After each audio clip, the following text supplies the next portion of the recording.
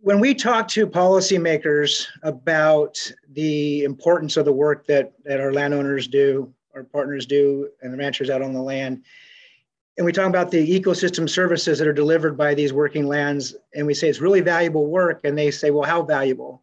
And so for years, we struggled to try to find a way to put that into perspective to where folks can understand just how important that work is and how valuable it is. So several years ago, we commissioned a study with Dr. Lynn Hutsinger and her team at UC Berkeley to monetize the values of ecosystem services. So it's my pleasure now to kick off this summit with our first speaker, Dr. Lynn Hutsinger from UC Berkeley, who's going to discuss more about the monetization of ecosystem services. Thanks, Mike. No pressure. I want to say one of the things that's always been a huge problem for me at CRCC meetings is who to eat lunch with. I just feel like I want to be around everybody and I like everybody and I want to talk to them all. So if I flip from table to table, then I feel shallow. And if I only stay at one table, then I feel that I've missed all kinds of people that I wanted to talk to because we don't see each other. We're spread out, as we just talked about, on the wide open range, and we don't get enough time to socialize. But we'll make do here. And I'm so glad to see all the faces on the screen and names. Okay, so I'll give this a shot today. Okay, I have to open my slides. Sorry. This is typical, isn't it? All right. 1 second. And I can't talk while I do this. It's impossible in terms of setting up technological things. So as Michael mentioned, I'm going to talk about our project that the California Rangeland Trust on values and return on investment of conservation easements held by the California Rangeland Trust. Now, Butsic is the economics brain on this project, and I'm the range manager, but I have learned so much. So I'll try to convey to you what we learned and our results today. If I can make it turn. Okay, so first of all, I just wanted to share a little bit about the distribution of rangelands. For most of you, that will be very familiar information, but maybe not for everybody. So these are rangelands of California. California has a total acreage.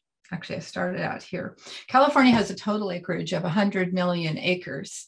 And as you can see, rangelands are shrubs, herbaceous areas, deserts, and I count woodlands of all kinds because pinyon, juniper, and oak woodlands are, of course, major rangeland resources in California. More than half of the state is actually rangeland. That doesn't mean it's all grazed, but because the definition of rangeland for us is based on vegetation types. But it's 57 million acres. That's a lot of the state. And it's 61% publicly owned. Let's break that down. There's our primary rangelands, according to FRAP. And let's look at the ownership. So we have 22 million acres of private land in the state. That's the yellow. 35 million acres of public land, like Forest Service and BLM, National Park Service, Department of Defense, plus lots of little municipal preserves and regional parks, some of them not so little, and state parks.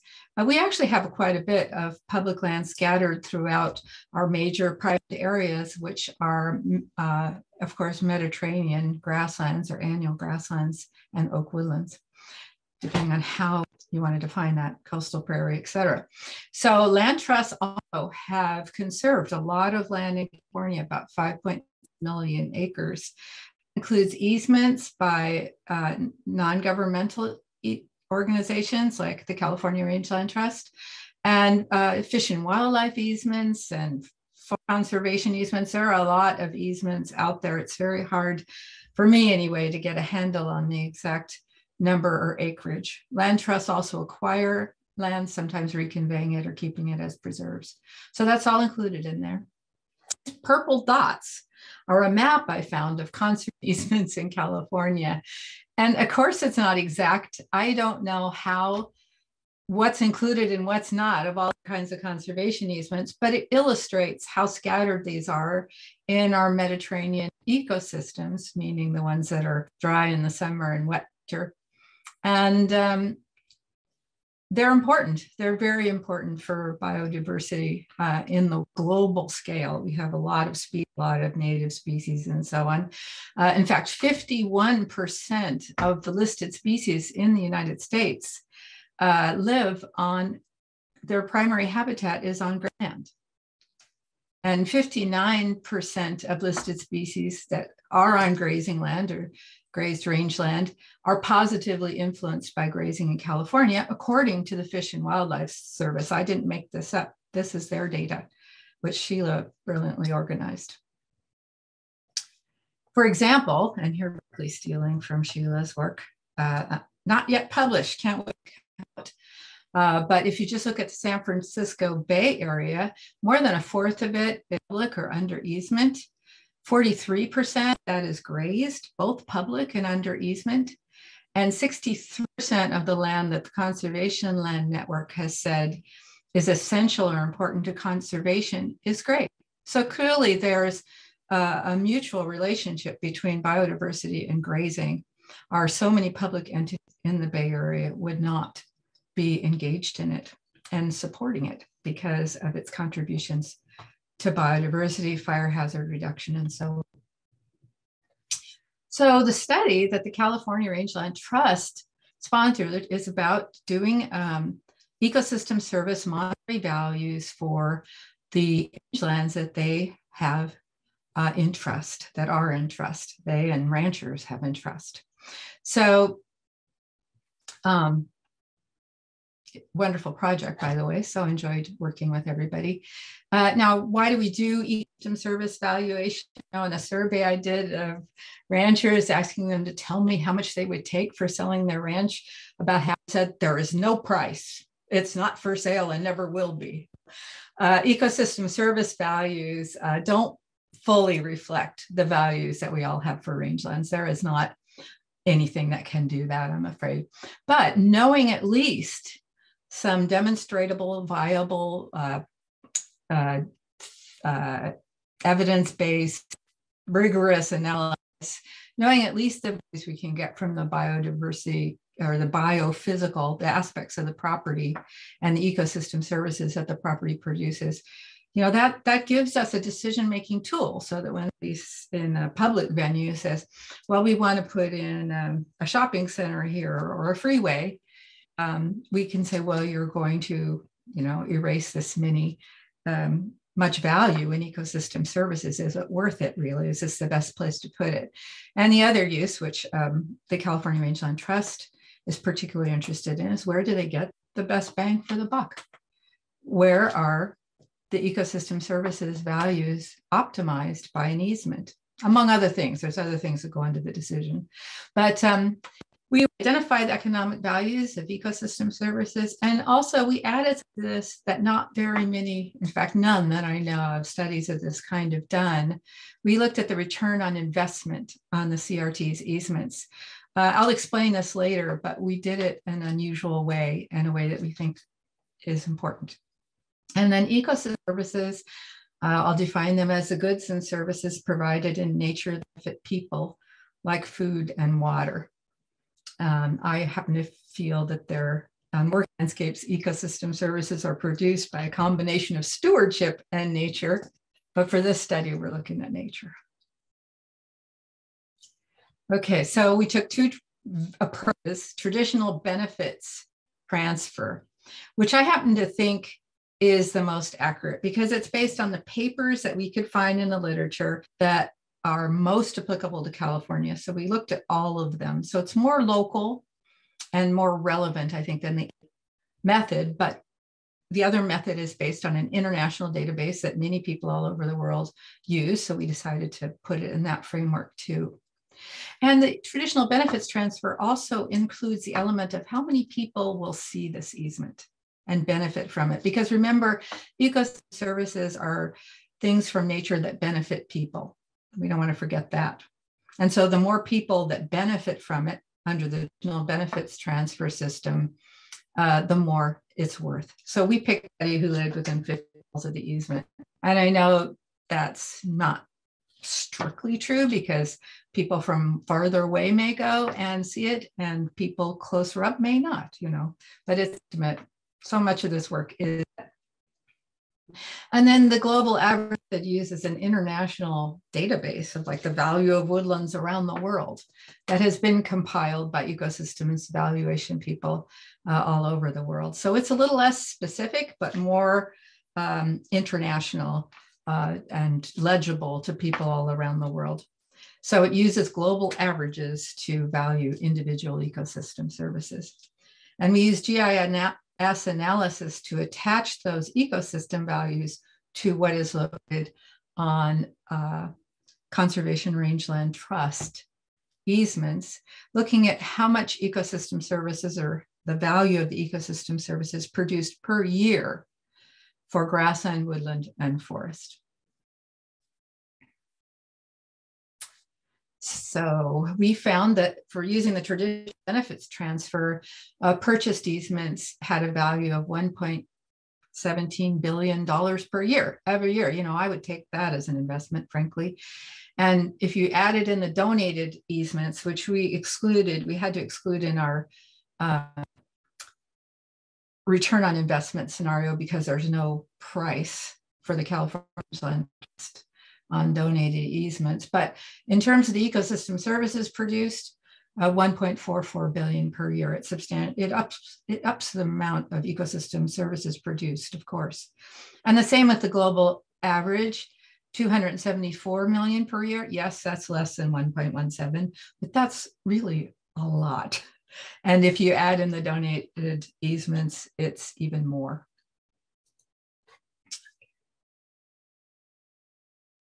And these are the results, the full results that we came up with. So it's a very long table. There's a lot of stuff in it, but it basically expresses, here are the numbers that I just read to you. Under traditional benefits transfer, 1.17, global average 2.74 for all the purchased easements, and then for all purchased and donated easements, 1.14 and 364 million. Now, the next numbers relate to return on investment, which I'll explain how we did that in a minute, or maybe I'll explain it now. Let's see. The one thing that appraisals do before you do a conservation easement is the assessor decides what's the highest and best use of the land, what he sees, and this is one person's opinion of the outlook, but a professional who's good at this, as the highest and best use of the land. And that may have to do with water availability, what's going on in the county with real estate, et cetera. And it will be like developed to 1 acre lots or developed to 100 acre lots. In most cases, it's pretty large lot size. And if you use that, then the return on investment is not so good, 92 cents per dollar investment. This is one of 3 scenarios we modeled, and so on. You do, with all purchased and donated, you are getting a return, but nonetheless, not so great under that scenario. If you look at the maximum development level under current zoning, then that's what we think is probably the most realistic, in addition to which technology and water and everything like that availability is likely to change one way or the other due to technology or drought. So if you consider the maximum development allowed under the current zoning, then your return on investment looks pretty good. And we think that's pretty realistic. And that's a pretty good return on your investment. I would also make that investment. Now, what most of these assessments do is a development scenario. You assume that you assume that once the easement isn't protected, all of its ecosystem services will be lost, all of them. And so there you get quite a high return. And every other study like this that you've read uses this scenario. And I'll tell you why we use the other two, but you can see that that's how you get these enormous numbers. And that's how you get the highest return on investment, is if you say, okay, if we don't put this easement on this, we're going to lose everything. So the key findings we made is that the value of ecosystem services on CRT lands is high, about 364 million to 1.44 billion annually, depending on an estimation methods. And if you're using total benefits transfer or the other. And rangelands return $1.35 to $3.47 for every dollar invested, under the assumption that they would develop to the current zoning maximum. And if you assume that all the ecosystem services would be lost without a conservation easement in place, returns rise to $42.20 to $167.76 per dollar investment. So we think that conserving rangelands is a good investment and is vital to protect the ecosystems and the benefits that they provide to society. Now, the reason we did our scenarios the way we did, I lost a slide, but the reason we did our scenarios the way we did is because it may not be, if you buy an easement on a piece of property that is never going to be developed, or you pay for an easement on a piece of property that's never going to be developed, under a return on investment scenario, realistically, your investment hasn't made any difference. Your investment makes a difference and preserves ecosystem services when there's some danger that the land will be developed or planted. So that's why we did these three scenarios, so that you can look, based on a return on investment, at a more realistic look at what you've conserved. And by doing that, we were able to provide a framework for the trust on how they might select easements in the future or prioritize them. And I do want to make it clear that this doesn't count everything.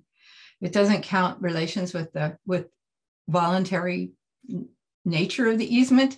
It doesn't count there's endangered species on the property or some super important environmental characteristic that helps make it as more important to conservation. It doesn't count all of those things. But you can use this formula to figure out how you could, on the basis of ecosystem services, which is just one basis, maximize your return on investment. One is to pick parcels that are relatively close to population. And you can see under the traditional benefits transfer system that would be valuable. You want them to be close to the population so that more people can use it and see it. And then the value is higher under that calculation. But you also want them to be parcels that are most at risk. That also ups your return on investment. So those would be two reasons to prioritize an easement or to select an easement. And another would be a loss per acre. And that tends to be larger properties. That doesn't mean that other things can't supersede, but these are the three things we can arrive at from looking at return on investment. We know there's really high uncertainty, and that our counterfactuals, as we call them, our scenarios, developed, not developed, super developed, are changing and will continue to change, but this gives us a point in time approximation. And the current investments from the Rangeland Trust yield a positive return on investment, that's for sure. And other factors, as I said before, count to overwhelm these. So that's the results of our study. But we discovered in the course of doing our study that we couldn't include all the values. Remember, we can't include some of the values really that people have of never wanting to sell their lands, of considering it priceless, which I agree with, but that's hard to monetize. But there are also some values that we couldn't include that we think are important to monetize. One of them is the benefits of the grazing process itself. For example, grazing has been shown to remove 116 million pounds of fuel in California at a very conservative estimate, because the data was only not available for all areas. In 2017, that's a lot of pounds of flammable grass and shrublands, a lot of fuel that grazing removes. It reduces fine fuel, and it can slow the encroachment of shrubs and trees onto grasslands in certain ecosystems. So grazing has a definite value, the process, for definite monetary value there. I think you can see that compared to the billions we're spending rebuilding our communities. And the pounds of fuel removed per acre per cattle was part of the study, and it's pretty darn significant. Varies with the size of the region, but also with the productivity of the region and the number of cows. We need more. Grazing also is important for biodiversity. I started out talking about that a little bit, but if you look at these two pictures by Stuart Weiss of Tulare Hill, this is what it looked like when it was grazed, and then the decision was made to take grazing off in the interest of conservation. And here's what it looked like after. We know, those of us who spend time on the range, that the annual grasses that dominate most of our rangelands can really suppress native species and influence native habitat in a way that the animals are not adapted to. And grazing is a way to remove that extra biomass every year. These are some of the species that Fish and Wildlife Service has identified as benefiting from grazing. And there's a lot of them. I think they're familiar to many of us. But spotted owls, for example, spotted owls, excuse me. Burrowing owls really like to see what's coming up on them, and they peek out of their burrows. And if it's a thick carpet of annual grass, they can't see anything, and they like the seeds too. And San Joaquin fox likes to see as well. There's all kinds of reasons. Grazing makes vernal pools last longer, so these little fairy shrimp and various amphibians like tiger salamanders have time to develop, and also helps remove the annual grasses that would shade out these little endemic species. Of course, they're little. They're not adapted to our annual grasses. They're new. So Sheila again did this work looking at how 64% of listed and 56% of listed plant species on rangeland are reported in their listing documents to benefit from grazing. There's also some grazing factors that can negatively impact some of them, but with proper stewardship, they're very beneficial. And land sharing, as they call it in the conservation biology literature, or doing agriculture and ecosystem conservation at the same time, is an ideal scenario for working lands. Our goal should be to keep agricultural lands profitable and a lower risk of conversion or intensification to conserve species and reduce fire hazard, and et cetera. So many other things, also livelihoods. So that slide went through quickly. I must have pushed too hard. Anyway, targeted grazing, another value that we can use to look at the value of the grazing process. So we're working on this project. We have the support of the California Rangeland Trust and the California Rangeland Conservation Coalition, which I'm very grateful to, and Russell Rustici also. And so we're looking forward to working on this in the next 2 years. We're consultation and collaborators as well. So we'll be able to work with some of you.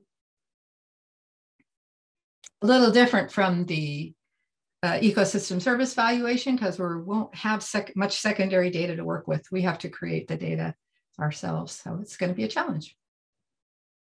So thank you. California Rangeland Trust has ideas for how you can support rangeland conservation in California, and I'll let you look those over yourself.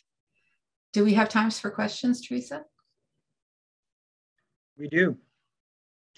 And we have one right out the bat here for you, Lynn. Okay. In recent, I'm going to read this so I don't mess it up. In recent state conservation strategies, such as the climate or the 30 by 30 initiative, rangelands are not recognized. Instead, rangelands is associated with vegetation cover types, grassland, forest, shrub. Does this matter? Yes, I think it matters. I wrote a public comment, and I encourage people by February 15th, you can write comments on 3030, and I'm looking forward to learning more about it today because I've only given it a rather cursory look, but I'm really curious about how that's going to work. On the climate strategy, canceling rangelands, it matters. It matters a lot in policy and in what people think about and in the kind of skill sets that they bring to the table, because that report suffered, I think. I don't think enough expertise about rangelands was there and involved. And if rangelands don't exist, then that expertise won't be there either. Rangelands are not forests, and they're not strictly speaking grasslands. They are a very dynamic mixed vegetation area. I think they're more realistic than those classifications because grasslands turn into brushlands, turn into forests, turn into grassland. It's a dynamic landscape. And so we really need rangeland people involved in those efforts. And I'm talking about people who've been trained scientifically as well as experienced ranchers and people who know the country and have been, know the country. We need that. Another question. Are you aware of any studies that evaluate the ecosystem services value on irrigated pasture? I'm not.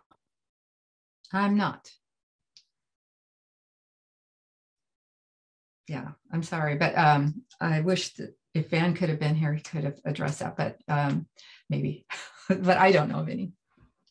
And I've looked at a lot of ecosystem service lecture material, so I don't, there you go. You touched on one of the areas, fire fuel management or control, that you weren't able to cover in this existing study. And you kind of touched on the new study. Are there any other areas that, after having gone through this, done the study, besides the fire fuels, that you really wanted to dive in deeper or wish there was more information out there? Well, for the value of grazing, it's both fire and fuels, value to listed species, and value for targeted grazing. So all of those things I want to incorporate into this study, and through consultation, maybe we'll find some others. That was the one that struck me as the most tragically missing, that it was feasible to do. We'll find out if it's feasible, but we're assuming it is. I don't right offhand have a second, a nominee for second place in terms of what I'd like to study. That's worth thinking about. And I'm sure the study, I'll find out more. I mean, rangelands have so much value. We looked at, well, there's all kinds of things in this study of ecosystem service values that we couldn't include. I wish we had more specific information for California ecosystems than we have. So anybody who did any on-the-ground study of, say, oak woodlands and their ecosystem service value would be making a big contribution. So I wish very much that we'd had more local California-derived information to use in this study. I think of the traditional benefits transfer, it's less than 10, maybe 9 studies that applied. I'd rather it be 20 and more of them in California, because we know our ecosystem is so different from the rest of the United States. A lot of it is. And I don't mean to discount the East Side. That's also a special ecosystem. But we know that our ecosystems are special and valuable, and so more local studies would be very valuable. Another question. One slide showed cultural benefits. Was there any input you used or saw that related to the mental health costs and things like the new nature deficit disorder diagnosis? Yeah, no, not directly. That would be great.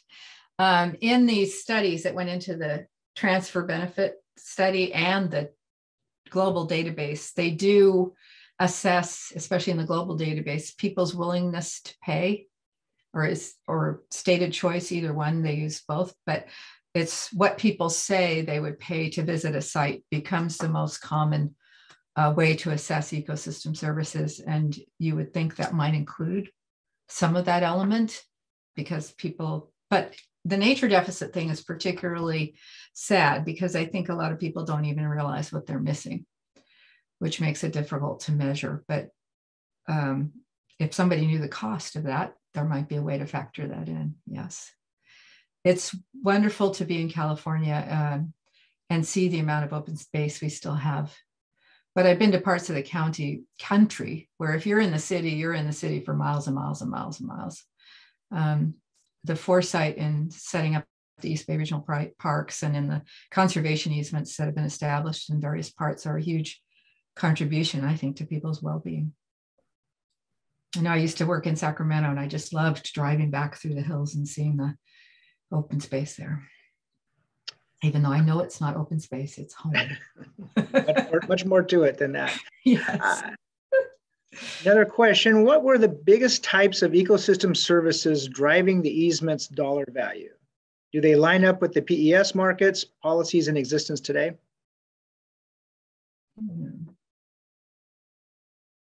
Well, the biggest payment for ecosystem services market, I think, is actually conservation easements.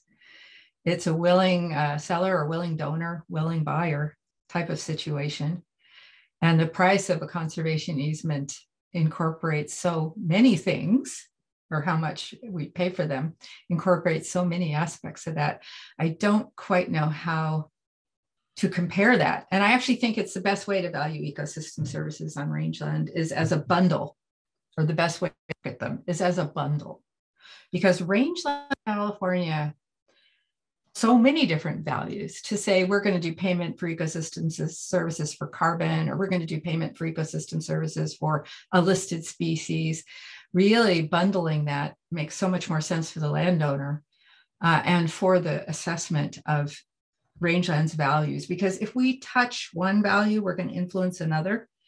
And those need to be considered, those trade-offs. And I'm afraid that if we just do PES for one thing, we're missing those trade-offs, and we're encouraging people to do things in value that may not be great for another. So I think the model of bundling services is best. That's about all I have to say with that. I don't know for endangered species. I certainly think that the values that we found do track because they provide habitat, and as I showed in the slides, most of our habitat is on private land. And the Bay Area, private grazeland. And so that lines up. I personally feel the carbon sequestration thing lines up. And I can't think of where they would not, to some extent, but not perfectly, of course. Great, thank you. Any other questions for Dr. Hutsinger?